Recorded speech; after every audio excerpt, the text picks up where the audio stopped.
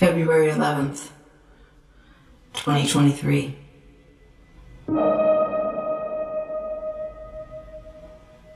Last night there was a party for a young artist uptown. I didn't really want to go because I'd seen the work and wasn't crazy about it. But I knew Claudine would be there, and I hadn't seen her since she'd moved back from Berlin. I was glad I went. It had been gray all day. It rained. Everyone who came into the gallery that day had tracked water around, which made perfect sense of the show because one of the main themes is transience, and I always think of water as a transient substance. The sky had cleared by the time I left, and I decided to walk to the party from the gallery, because when I got outside, the air had a magic twinge in it. That rare thing in the city where you need to be moving, and it feels electric, and your mind is talking to you in this perfect way, and it feels so good to be walking and looking around like nobody can see you. It reminded me of a dream I used to have when I was little. Like nobody can see you. It reminded me of a dream I used to have when I was little. February 11th. Charlotte came home from school with a scratch across her forehead.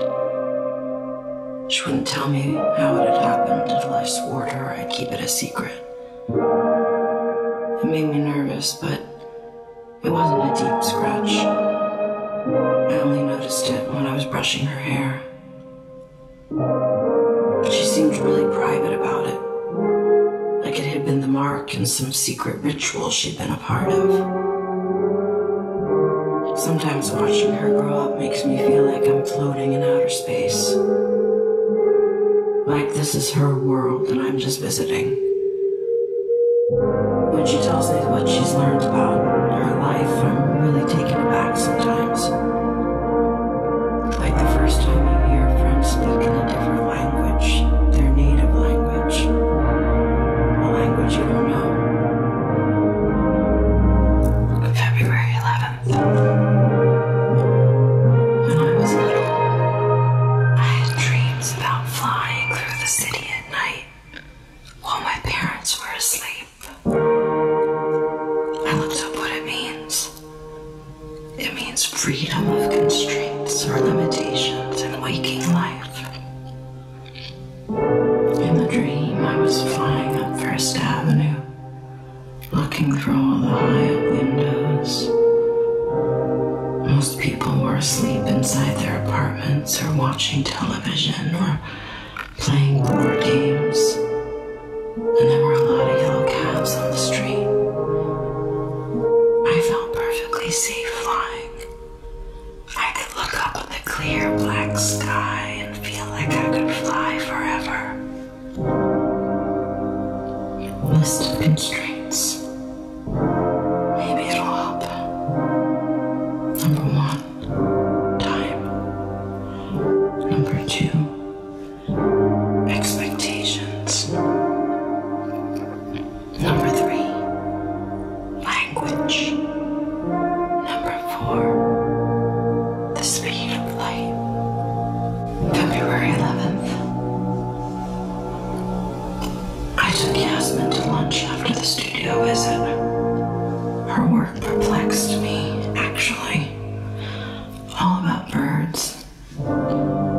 She's been using scraps of canvas and trash from the flower district to make nests, studying the architecture of nests she finds in Central Park. Some of the feathers she collected are really beautiful. Yasmin scares me a little. I don't think she takes good care of herself. And I think she needs to go out and have more fun. I told her to wear gloves when she handles the trash. She looked at me with pity after I said it, like, oh, poor you, you're so afraid. It made me kind of angry. The way I get angry at a great work of art for making me feel small.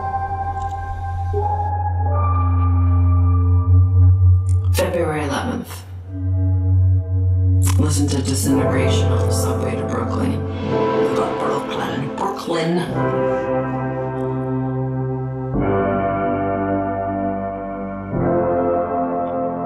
February 11th. Listen to Disintegration on the subway to Brooklyn. Thinking about my old angst. The duty of youth was to challenge corruption. That's what it used to be. I don't know what the duty of youth is anymore. It's so overwhelming and enormous, and it's also so banal. Maybe ideology is a luxury. Maybe you need to divorce yourself from society to live ideologically. I don't know how else to challenge corruption than to just opt out. Move to the country somewhere and light candles. Take photographs of grass and insects and clouds. Raise Charlotte on food from our garden, water from our own well, a few chickens. Oh, and I dreamed of doing that when we first met.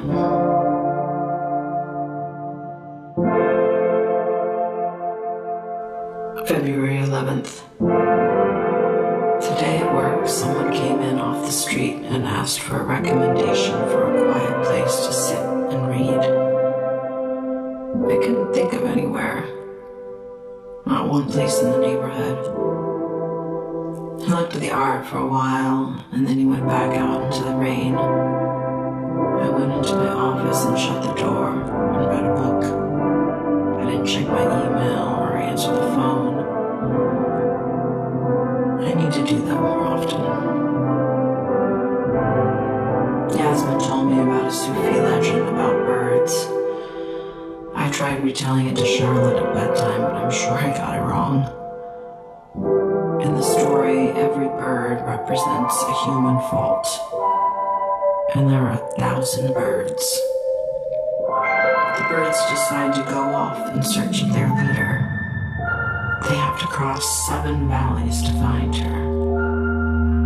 Love, knowledge, detachment, unity, wonderment, annihilation, or something else. And when they realize there's this different way ahead, when they realize there's this difficult way ahead, most of them make up an excuse and go home. The nightingale, the parrot, the peacock, they almost all quit. In the end, only 30 birds make it. When they get to where they're going, they find a lake and look down and see themselves in the reflection. And they realize that they're their own leader. Together, they've been guiding themselves. I don't know. Yasmin didn't go on to explain what it meant to her. I don't feel like I'm looking for a leader. I know what my leader is. It's gravity. It's the weight of my life keeping me on the ground.